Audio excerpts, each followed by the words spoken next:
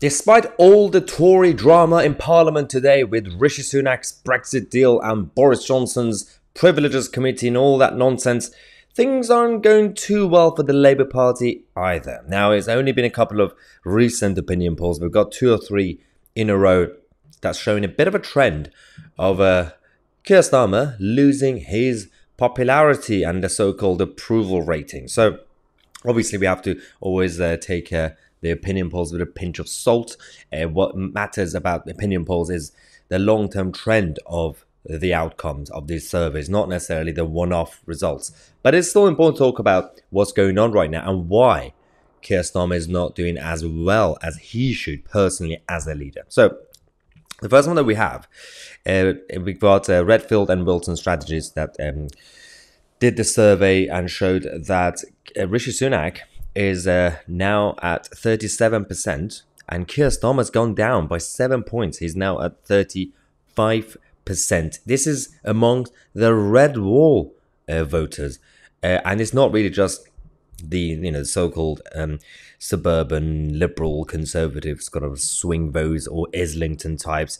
This is the red wall British voters. When you look at the trend, obviously you can see that the red one is Keir Starmer, the blue line is Rishi Sunak. Over the last few months, over the last year or so, basically at this point, you can see the approval rating of Keir Starmer obviously went up. It had its peak, especially in the summer of 2022, and that was when chaos happened with the Conservative Party's leadership election and Boris Johnson's resignation, and then Liz Truss happened. Then when Liz Truss resigned and Rishi became PM, he went up a little bit, Rishi Sunak, as you can see, around November 2022. But now it's completely reversing. There's no guarantee it's going to continue, obviously, because especially with today's chaos in Parliament, with the Tory party tearing itself apart.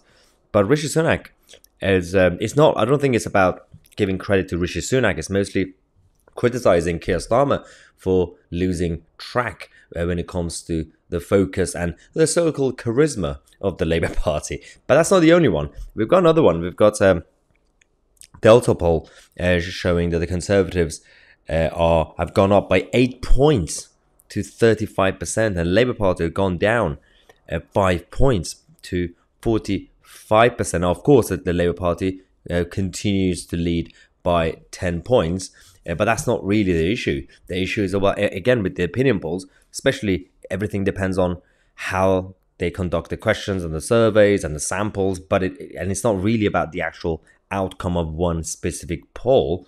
It's about the trend. It's about the long-term trend that gets the mood of the country, generally speaking, correctly.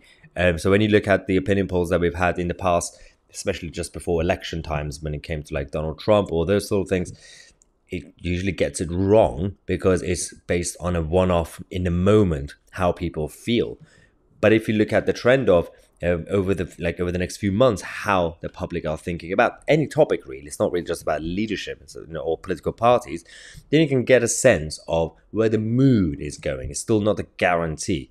That's the issue with the opinion polls in general. But it's still not a good sign that, considering everything is against the Tories right now in the media, in the country and everything else, that there is absolutely no excuse for the Labour Party to lose support. Because by default, a lot of people would just assume that a lot of people in the country who are not political, they just assume if not Tory, then Labour. That's also a big problem. But clearly people are waking up. They might not want the Tories, but they're not really sure about the Labour Party either. Let me know your thoughts in the comment section. I'm Mahyar, Tousi, and we are the media.